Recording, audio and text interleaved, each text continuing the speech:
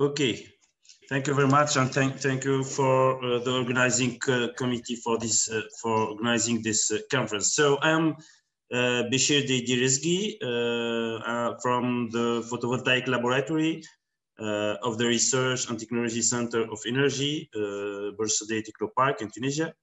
And I will present my work about the ambient air fabrication of mixed-cation hybrid perovskite thermoforms for photovoltaic applications. Next slide, please. Okay, let's start with this famous chart, an ARUA chart, which gives the evolution of the power conversion efficiency for different photovoltaic technologies. And interestingly, we can see here that for perovskite on the right, for the perovskite solar cell technology, the power conversion efficiency have reached more than 25% in only a few years, which means that this is an interesting photovoltaic technologies. So next slide, please. It is a very interesting photovoltaic technologies. However, there are some challenges, technological and scientific challenges for these technologies. One of the challenges is that perovskite, hybrid perovskite materials requires a well-controlled inert atmosphere to be prepared with only trace levels of oxygen and water, which is incompatible with the low-cost mass production of perovskite solar cells. On the other hand, these materials cannot be often prepared under ambient air because there are phase transition from perovskite polymorph, which is the perovskite, the alpha phase perovskite phase, to the undesirable non-perovskite polymorph. And if we want to prepare hybrid perovskite solar cells under ambient air, we need to avoid the interaction of the ambient moisture and oxygen with the perovskite precursors, and we also need to control the tolerance factor, which can be adjusted by controlling the composition of the perovskite film. Next, please. So in our group, we have successfully prepared perovskite, hybrid perovskite materials in ambient air conditions. So we have used a two-step spin coating process, and the deposition was processed in fully ambient air with a relative humidity of 60% and at ambient temperature. And we have used a two-step spin coating process. In the first step, we have deposited a mixture of formamidinium iodide plus cesium iodide plus lead iodide, and we got an intermediate film. In the second step, we add a mixture of, or we add the formamidinium iodide, which is dissolved in isopropanol, and we obtain a perovskite film. And in this process, we have varied the CSE concentration, the cesium iodide concentration, added during the first step. Our objective was to stabilize the photoactive perovskite phase in ambient conditions via a composition engineering approach, and to study the microstructure evolution and correlation with electronic and optical properties. Next, please. Next, please. Next slide, please.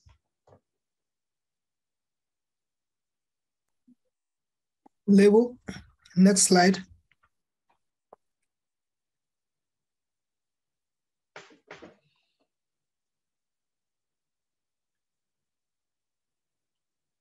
I'm waiting for the next slide, please.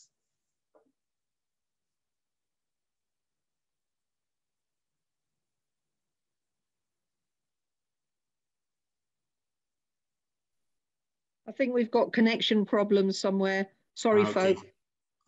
Okay, I see here.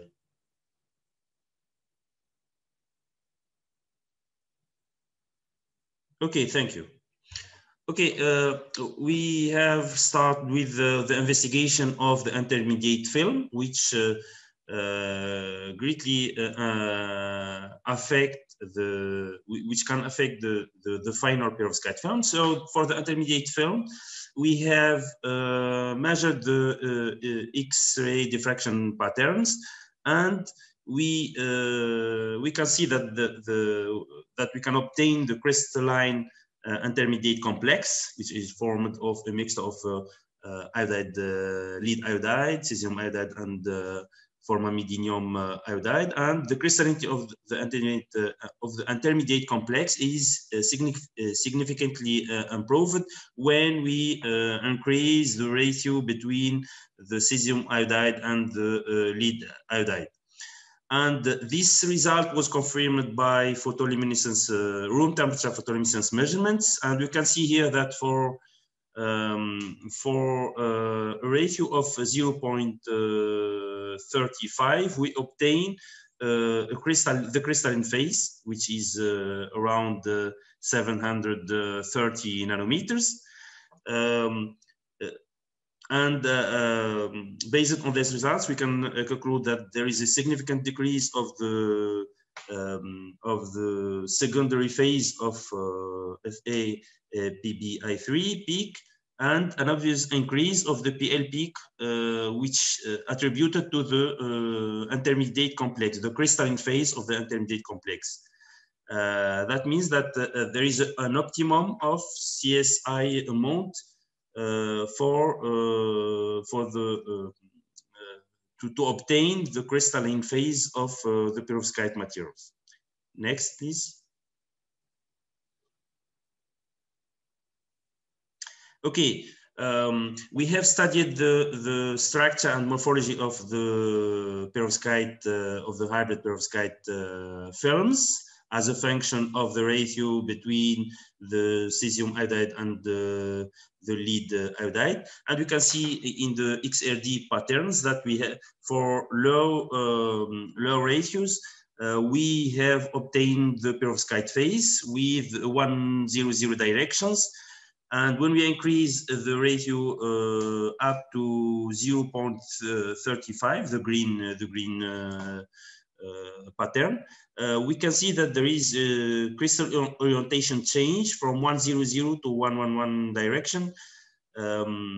Then for higher ratios, we have a phase segregation and the formation of delta CSPBI3 phase,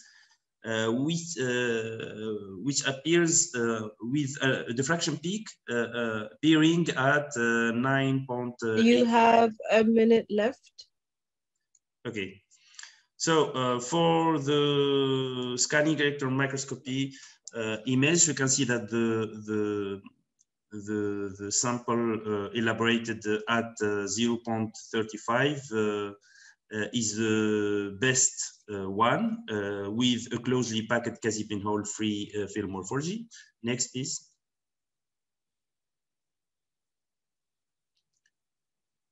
Okay, I think that we don't have enough time, but we have measured the optical properties of our films, and we observe a blue shift of the band gap, except for air equal to 0.35, and these results are in good agreement with the theoretical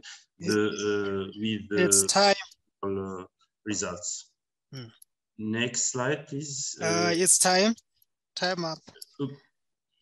Okay, if I can just conclude okay. this presentation. Okay, you've got a minute. Last slide, please.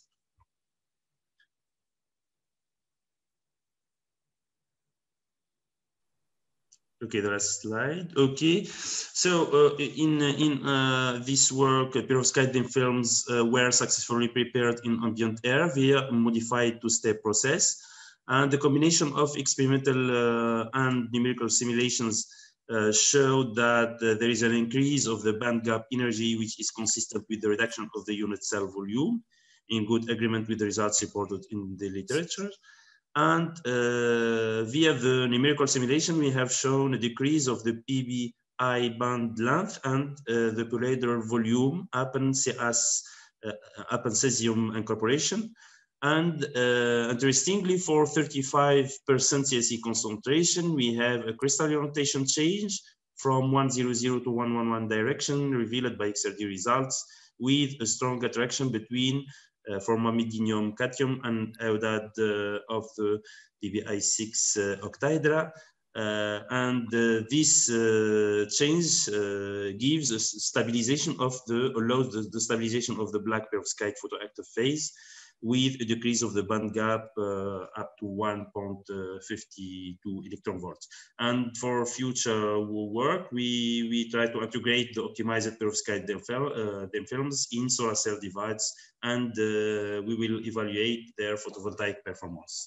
Thank you for your attention.